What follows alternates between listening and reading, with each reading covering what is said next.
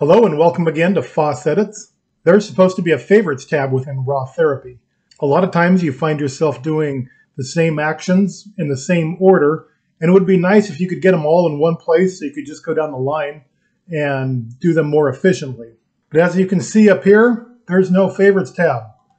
As it turns out, you have to go in and edit a file separately in order to do this. Apparently, they introduced this back in version 5.6, and they keep saying, oh, we're going to have this new graphical user interface, but we haven't seen it yet. So in the meantime, we have to do this manually. I had to go searching for it for a bit, but as it turns out, you have to find it in Windows anyway. You have to find it in the app data file, app data, local RawTherapee, and you configure the options file right here. When you open it up, this is what it looks like.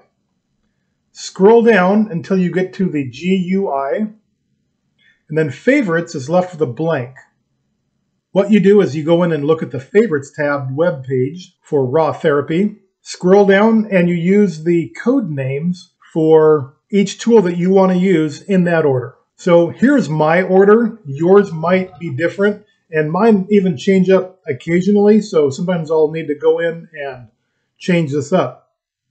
The first thing I enter is capture sharpening.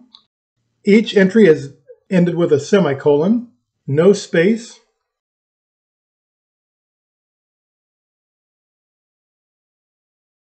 That will be it for now. I'm going to save that. All right, here's RawTherapee open again.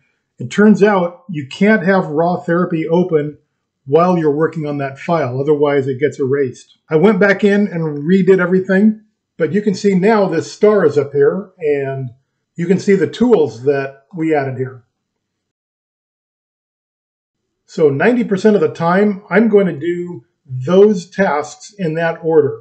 And if you notice, once they're in the Favorites tab, they no longer exist under their regular tab. All right, I hope that helps. Thanks for watching and have a great day.